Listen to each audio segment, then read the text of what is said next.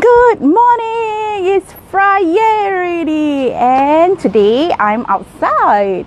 There's a few appointments to go earlier today, and I'm somewhere in a park in the west side of Singapore. My camera is keeping auto-focusing. I'm not sure why. Too much in the background, it seems.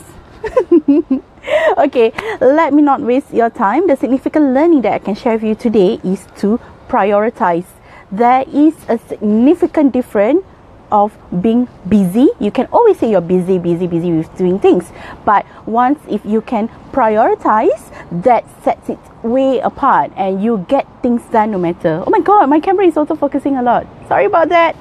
Okay, so without further ado, I'm going to share with you a quote for the day. And this is from Ellen DeGeneres. And it says, follow your passion, stay true to yourself, never follow someone else's path unless you are in the woods and you're lost and you see a path, then by all means you should follow that. So this is by Ellen DeGeneres. A bit of a humor there. I leave you with that quote and I wish you a happy Friday today. If there is anything that you would want to ask me with regards to productivity, there's my productivity mentor page, which I'm going to put a link later on in the comment section below. Or if not, have a great and happy weekend. Bye. Thanks for joining me live today. Bye. See you in the next video tomorrow.